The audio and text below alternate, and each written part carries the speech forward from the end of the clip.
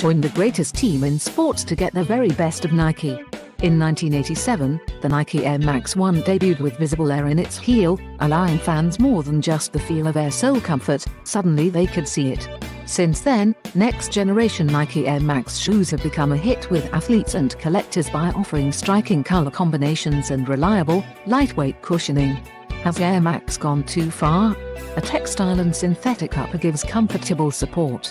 Molded lines in the upper appear to radiate out from the sides, creating a wave-like design. Rubber coverage on the outsole gives durable traction. Translucent rubber on the heel highlights the air unit. Reviewers seem split on their take regarding comfort and fit. However, most are certain it delivers excellent cushioning and stylish finish that guarantees compliments. Issues on the bulky rubber sole and breathability were also brought out.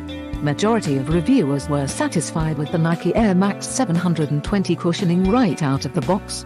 A large number of customers find the design futuristic and eye-catching. Many were pleased with the minimalist branding that is subtle and not overpowering compared to other Nike Air Max shoes.